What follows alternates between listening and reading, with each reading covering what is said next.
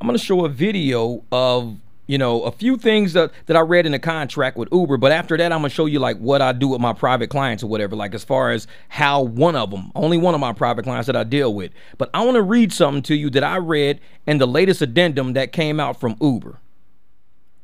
Relationship with Uber 1.1 contracting parties.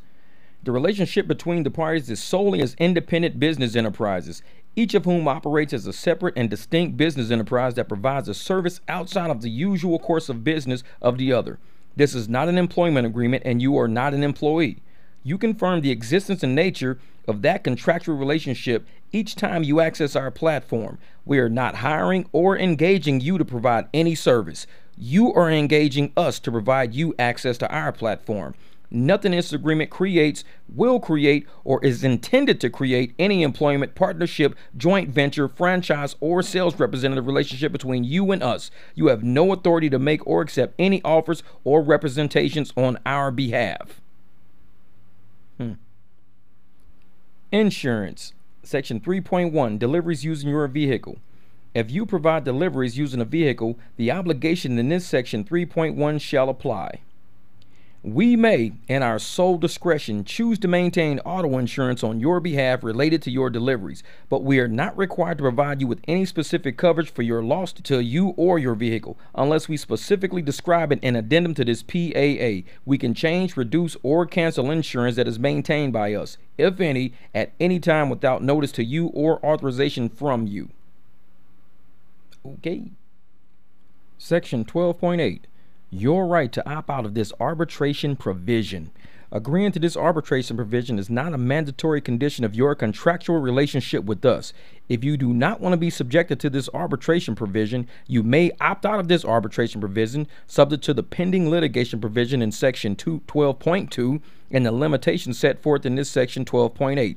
To do so, within 30 days of this date of this agreement is electronically accepted by you, you must send an electronic email from the email address associated with your driver account to optout-sludur@uber.com, stating your intent to opt out of this arbitration provision, as well as your name, the phone number associated with your driver account, and the city in which you reside. An email sent by your agent or representative, including your counsel, shall not be effective. Your email may opt you out yourself only, and any email that purports to opt out anyone other than yourself shall be void to any others. I wanted to drop a little something today, and I wanted to make sure that, the people out there who are looking more into taking care of themselves, the people who are out there really looking at rideshare and livery and taking passengers around is something that you may want to do a career as aside from the apps, because you don't have to be on the apps for the rest of your life. Contrary to what a lot of people say, they really think that you need to be locked into the apps. Otherwise, you won't be able to drive because you don't have the permits. You don't have what it takes. Like I say it in a lot of my videos. I've been doing this for a long time. A lot of people know I've been doing this for a long time. Look at my prior videos. I'm one of those guys that believes in who I am. I believe in my worth. I believe in my car's worth. I believe in a free society. I believe that if two people talk and we come up with an agreement, we can have a transaction. If I'm making tacos right now and somebody says, hey man, I'll give you $1 for one of them tacos, I don't need to go down to the health department to buy a permit just to sell them a taco. I'm like, hey, here you go, man. Shit, I was just taking them off the grill, man. Well, man, appreciate that. I was hungry. Here you go. I don't need no YouTuber running up on me. Oh man, you can't sell that taco. If you sell that taco without a sales tax and revenue permit, that's illegal. We don't deal with that shit. I've been dealing with my clients, and I'm going to show you in this video how many clients I actually deal with. Yeah, I wanted to show exactly how long I've been using this one client, because this is what I tell people. You find cash clients that are treating you right. And I found this guy a long time ago. He used to work at the Nike outlet. So I used to pick him up for work every day. That's why you see all the $20. I used to pick him up every day for like 20 bucks. So I'd pick him up for $20. Sometimes, like I say, he'll give me 30, stuff like that. I mean, it was all the way back from September 11th. 2022 is as long as I've been using them. But you can see these are all the days it was like 2, 3, 4 days a week I was using them. Quick $20 rides, quick $20. And these, you'll see a couple of them in here that's a little, like the 55 is when I took him to the airport. 55, pick him up from the airport. 24th was another airport. 11th was another airport. And that was his mom. I took his mom to the airport there. And that was the last one there. So you can see that, this is a guy who uses me pretty well. He uses me pretty well. And this is total. He's giving me $627, 19 transactions. And this is just one guy. And he's a really good private client. Like I said, I've been using him for almost 2 years now. And he's one of those guys that, if he needs something, like he hit me up today, asking me if there's a way that I can get, take him to the airport at 5 o'clock in the morning. He's got to go open up a store. He'll open up a store, and 2 weeks later, he'll be flying back in. So I'll be probably doing double rides for him right there. So these are the type of clients that I've always had. A lot of people I don't show my private clients online that much just because, a lot of people assume that, hey, man, if you don't have this type of insurance, you can't do this type of work. I've been doing this shit for a long time. This is just one client, just one. I got a whole phone full of them. But I like to show people and tell people the potential and the possibility of when you believe in yourself enough to sell yourself, sell your services. This is one client that gave me 627. Guaranteed, had I did all these rides through Uber, I wouldn't have made 627. I might have got 350, maybe. $350 total. And Uber would have took all the rest. 19 transactions total. 19. I mean, in some of those $20 rides, those are like 6-7 miles. That's it. I'd have probably got $6-7 for those rides. Imagine, $6-7 for most of these rides. I would have came nowhere close to getting $20 for those rides. And so I appreciate, my guy using me for everything. But, people have to understand, if we're going to do this as private client rides, if we're going to do this for real, we need to get out there and do it. A lot of people are just now coming around to it right now, and I'm glad you guys are seeing it. I mean, I'm one of those people who have been doing it for a long time. And a lot of YouTubers out there, they don't get it yet. They still don't get it. They still walking around, well, you guys can't do it unless you do it right. And you can't do it unless you, man, we've been doing it, man. Sit down. Shut the fuck up. Don't even bother with us. This is what we do overall. Well, you can't do it unless you're doing it right.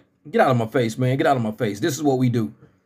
So if you want to get out there and get your money and state your worth, state your worth. Because like I said, those are 19 transactions. And I got 2 more transactions coming up from them pretty soon. So I will have over, 21 transactions and these next 2 rounds. So it'll be close to $750, $750 close to for 21 transactions. Imagine doing 21 rides and getting $750. That's how private rides work. The only reason why I felt that I should show this is not to brag about stuff. It's just to show that we really have been doing this. A lot of us, we may not put what we do online all the time. A lot of people want, YouTubers to be completely transparent. Oh man, if you like speed, if you go 100, show us that you went 100 miles an hour. If you went 50 miles an hour in the 30 zone, show us that you went 50 or we won't believe you. I don't really give a shit what people believe. Honestly, I don't.